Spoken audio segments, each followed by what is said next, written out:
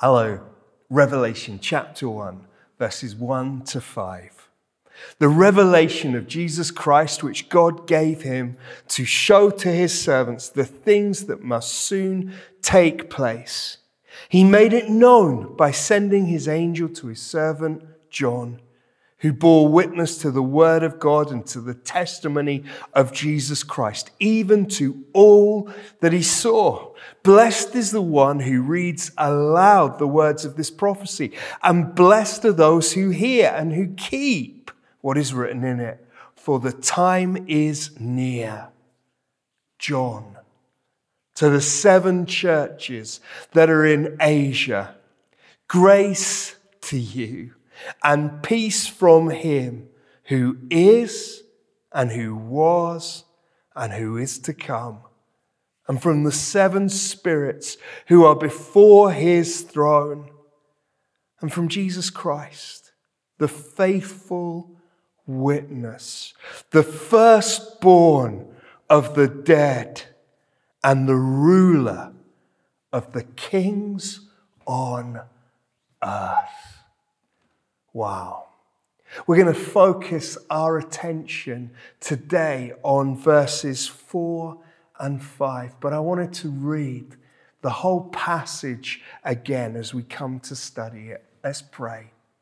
Father God, I pray as we approach your words that we may do so with you, that we may hear with our hearts and see with our eyes and hear with our ears what you are saying to us in these days.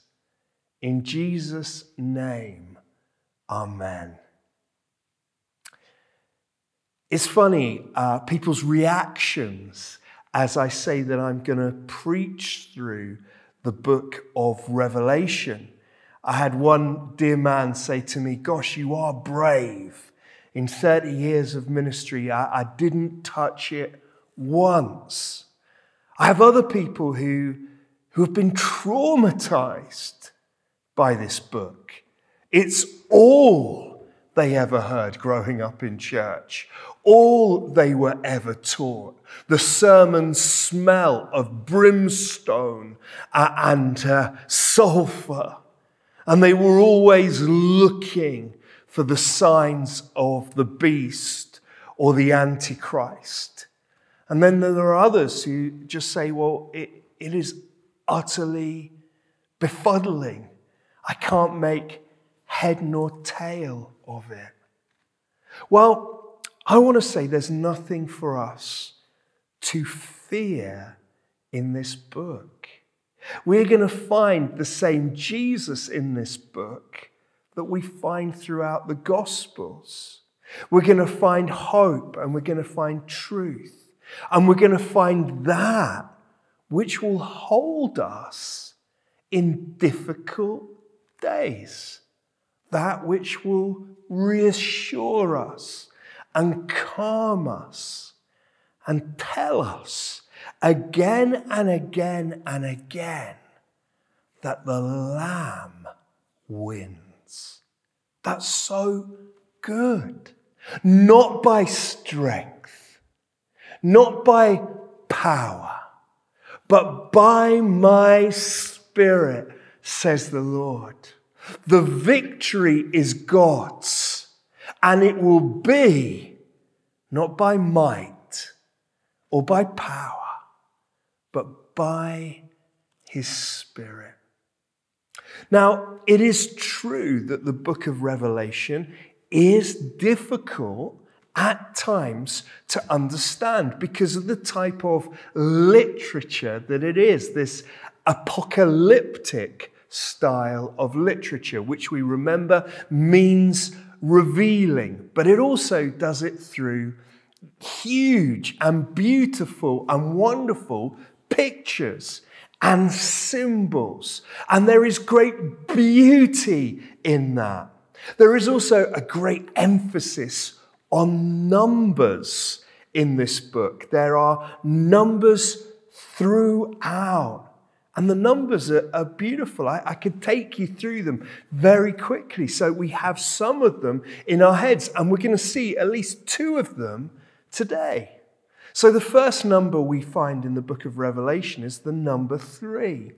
It's not spoken out as many times as some of the other numbers, but it is there throughout this book. John writes in 3s. So, for example, in verse 4, which we're going to look at in a little bit, to him who is, who was, and is to come. There is this threefold waltz, some people call it, of the way that it is written. Here's another one in verse 3. Blessed is the one who reads aloud these words. Blessed is the one who hears these words. Blessed are those who keep these words, keep what is written in it. This kind of threefold waltz, 1, 2, 3, 1, 2, 3, 1, 2, 3. The revelation of God sent to Jesus, given to his angel. 1, 2, 3, 1, 2, 3, 1, 2, 3. And we're going to see that throughout because, of course, God, who is 3 in 1, is central. This is a revelation about God, about Jesus Christ. So we'll see that. The next number that will appear, not in our passage today, is the number 4. So we have the 4 corners of the earth, or the 4 winds of the earth. And 4 will be symbolic of God's creation. We have the number 7, and we're going to see that today.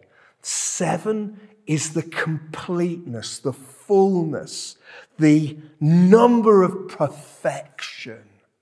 And we'll see that today as the number 10. And that's the number of completion.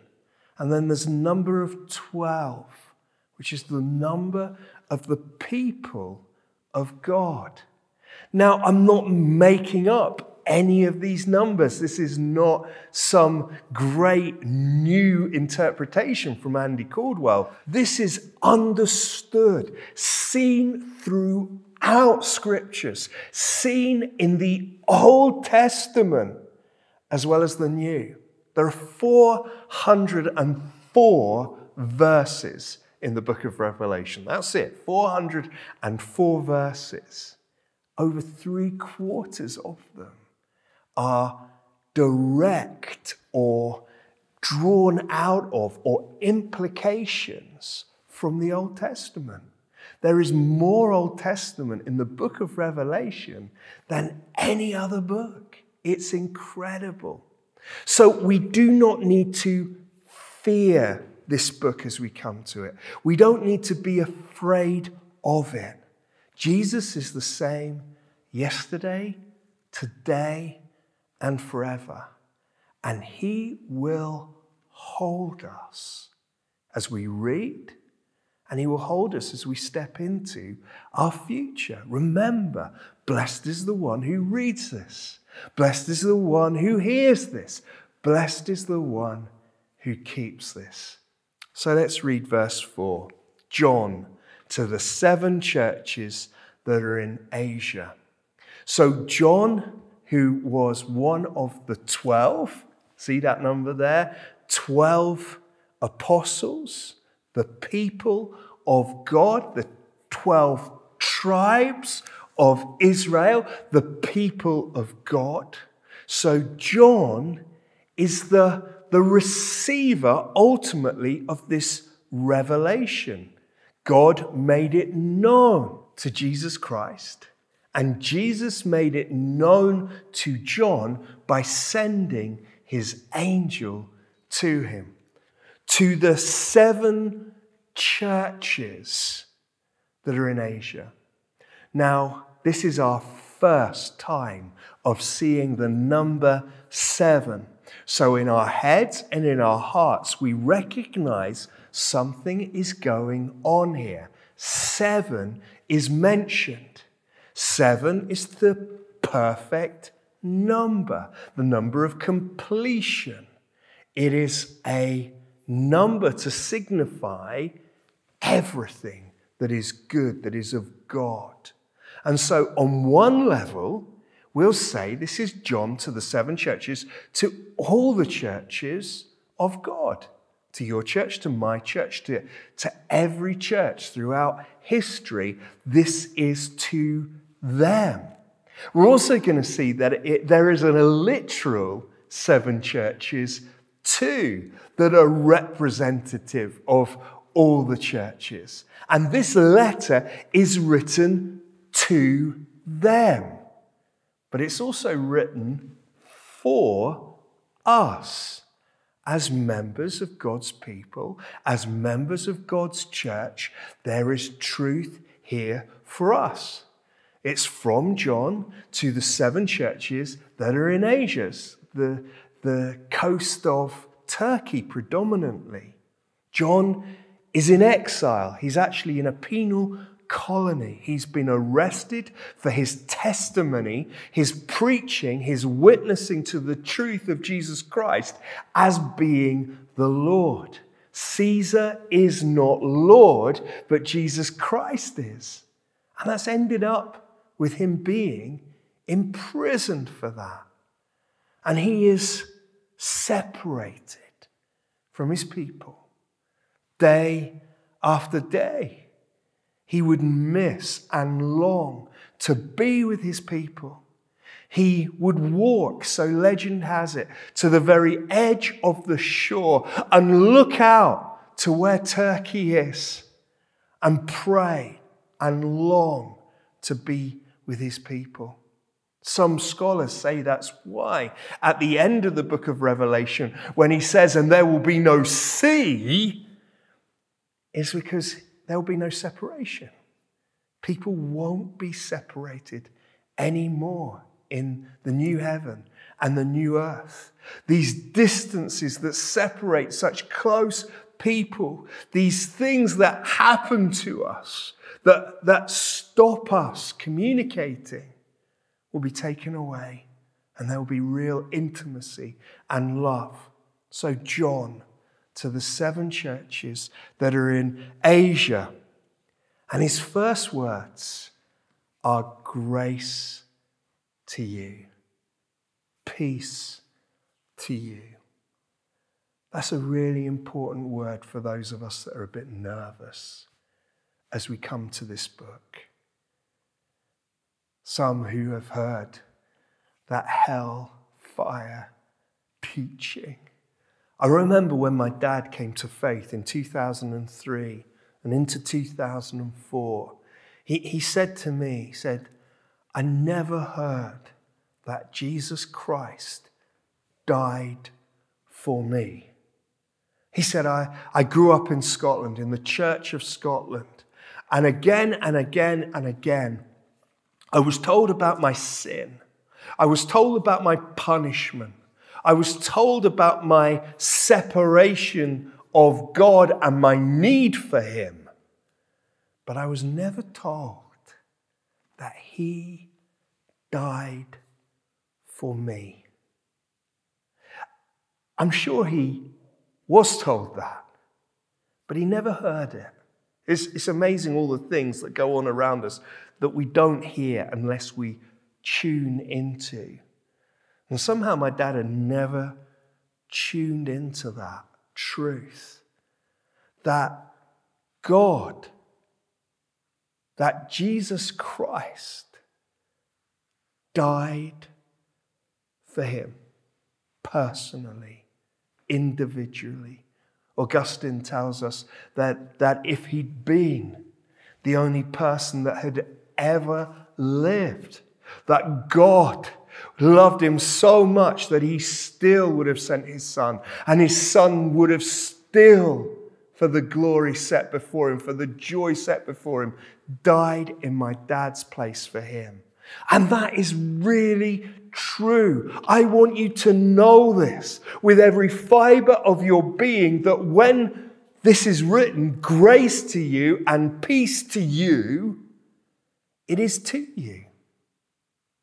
It is for you as an individual. There is no distance that you can possibly be from God right now where this isn't true for you. And if you feel you are so far from him, well, just turn round, just a little bit, like a mustard seed bit, and turn to him and allow him to come to you. Grace to you and peace to you. Now, if this was the Apostle John preaching on YouTube, this would be watched by everyone. If he was saying, even if it was a reel or a short, where the Apostle John just came and said, grace to you and peace to you, my children, we would tune in to hear that blessing and that grace. But it isn't even from John. Look what he says. Grace to you and peace from him who is and who was and who is to come. Do you see the waltz there of Revelation? Look at how he describes the one who is giving his peace and his grace to. The one who is. The one who is fully present. The one who at this moment holds the universe together by the word of his power. The one who is the great I am. The Lord of all the earth. The King of all kings, as we will read in a moment. The one who is. I don't know where you are as you hear this. But I am convinced by faith that God is with you, just as he's with me now. I might not be able to see him. I may not be able to feel him. But by faith, I know he is here. Because he has said, never will I leave you and never will I forsake you. Grace to you and peace from him who is and who was. Recorded time. It is just a small thing compared to the infinity that is God. From everlasting to everlasting is how the psalmist puts it. That God in his being is infinite.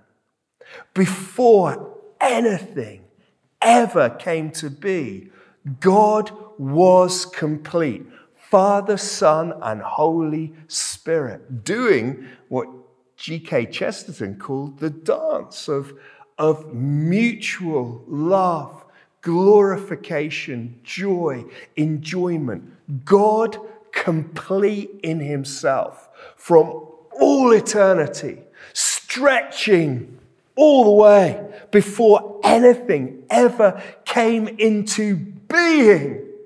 Father, Son, and Holy Spirit, complete. And then we've got time. And God is. But God was. Before there was anything else, God was I am. And God, it is fully present in the future. And the one who for all eternity will be, from everlasting to everlasting, you are God. And of course, that line, who is and who was and who is to come, is looking ahead to the very purpose and message of this book, which is that Jesus Christ is coming again, coming to put everything right. That's what justice means. Now, we often get fearful of justice, but the very word justice means putting things right, restoring things. He will put everything right. And then he goes on. This isn't just grace to you and peace from him who is and who was and who is to come, but there is a Trinitarian blessing here, a Trinitarian doxology. Doxology, long word, it means glory words, words of glory.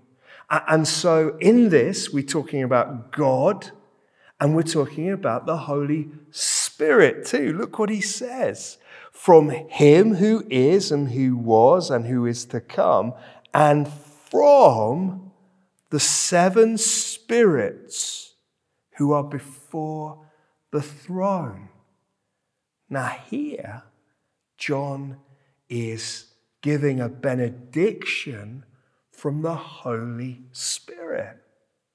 He is talking about the Spirit of God. Now, straight away, we may be thinking to ourselves, well, hold on a second, there's only one Spirit of God. When Jesus spoke about giving the Holy Spirit, he said, it's good for you that I go so I can send you another. And the implication of that Greek word, allios, is another, the same as me, just like me, one who will run alongside you, parakletos, one who will come alongside you, who will be an advocate and a comforter to you, one just like me.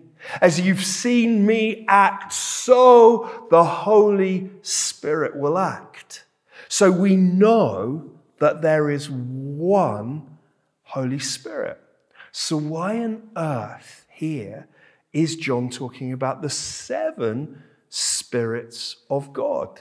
Well, the answer is very simple. It's to do with the completeness and the perfection of the Spirit of God.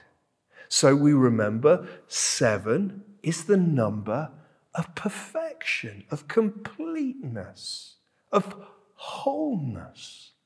And so here we talk about the 7 spirits of God as the complete, full, wonderful completion that is in God the Holy Spirit. He is completely God. He is not a lesser God to the Father and the Son. He is as perfect as God the Father, as perfect as God the Son. He is perfect in and of himself. One God, 3 persons, all equal, all separate, one God. And so that's what he's saying. And this idea of 7, we'll find it again and again. This is Revelation chapter 5, verse 6. And between the throne and the 4 living creatures, and among the elders, I saw a lamb standing as though it had been slain, with 7 horns and with 7 eyes, which are the Spirit of God sent out unto all the earth. So this idea, 7 horns, that would be the horn throughout Scripture, and we see it particularly in the book of Psalms, has been used to denote the strength of God. The Lord is my strength. The Lord is my horn and my salvation. He's the strength of my life. That's what it is meant when we talk about horns, this strength or vitality that we would see in wild creatures. And so when the Lamb has 7 horns, he has perfect power, perfect strength. I'm so glad that it's a lamb with perfect power and perfect strength. A lamb, reminded of Jesus when he says, "Come to me, all you who are weary and I will give you rest. For I am meek and lowly. That's who I want to have all power. And then this lamb is like no other lamb that's ever lived because it's got 7 eyes. And this is, again, perfect vision, perfect seeing, all-knowing, all perfect, all loving, incredible. You see the waltz at work there. And we're told this is the 7 spirits of God sent out into all the earth.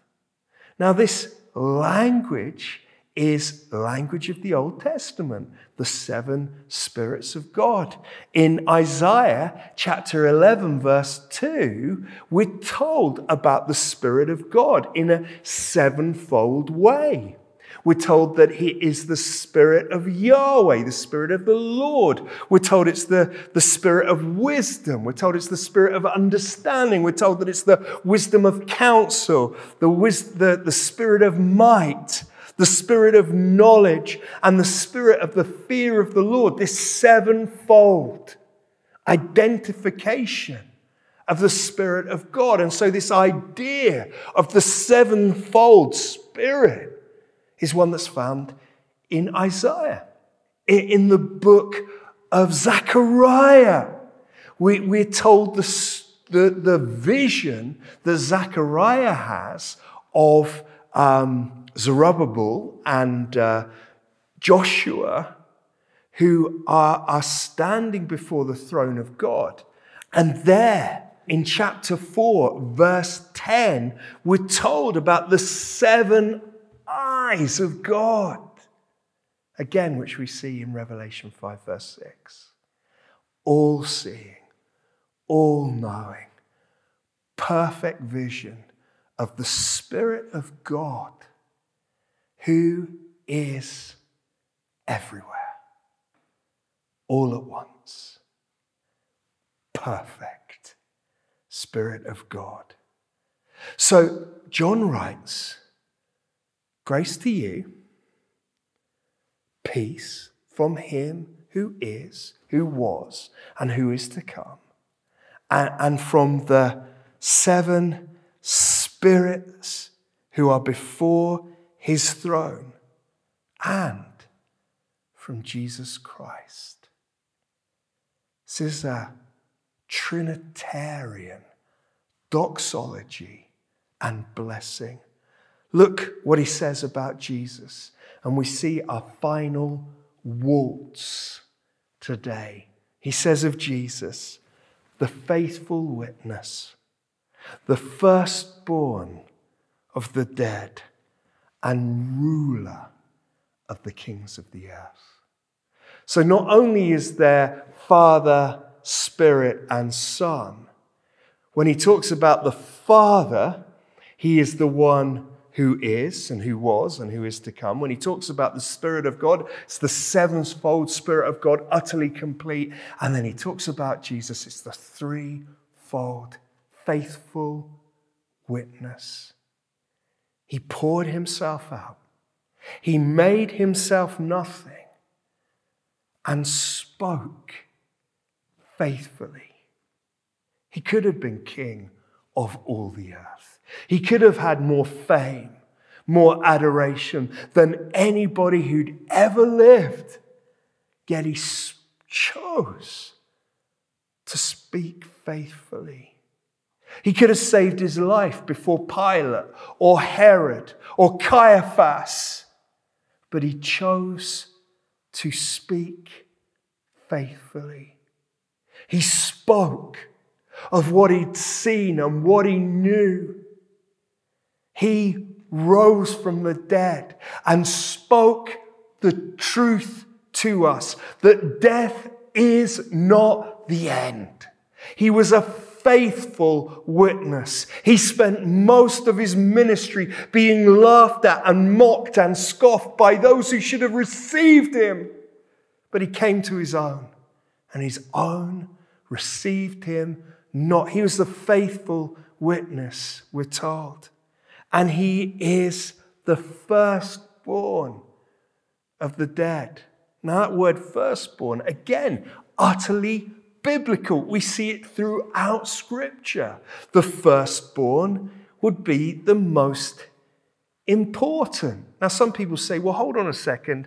Surely the widow of Nain's son was the firstborn from the dead. Or maybe the widow in Zarephath, who Elijah caused to be risen from the dead. Or Lazarus. Surely these were the firstborn from the dead. Well, firstly, they're not the most important person that's ever been raised from the dead. And secondly, their resurrection was temporal. Jesus' resurrection and your resurrection is eternal. So he is the first to have been raised to eternal life, of which we will all follow. And as very God, he is the most important who has ever been raised from the dead. And finally, he says he is ruler of the kings of the earth. Ruler of the kings on earth. We look at this world with wars, rumors of wars, earthquakes, volcanoes, instability, starvation, famine, climate chaos. We look at all these things and we feel so utterly helpless. But the truth is, Jesus Christ is Lord. He is in control. And we do not need to fear. Even though in the weeks ahead, as we learn from this book, we will see some scary things: tribulation, terror, the beast, the Antichrist. Even though we will see some frightening things happen, the truth is that Jesus Christ will remain as Lord and King, and the Lamb will win. So grace and peace to you from God our Father, from the Holy Spirit, and the King, Jesus Christ.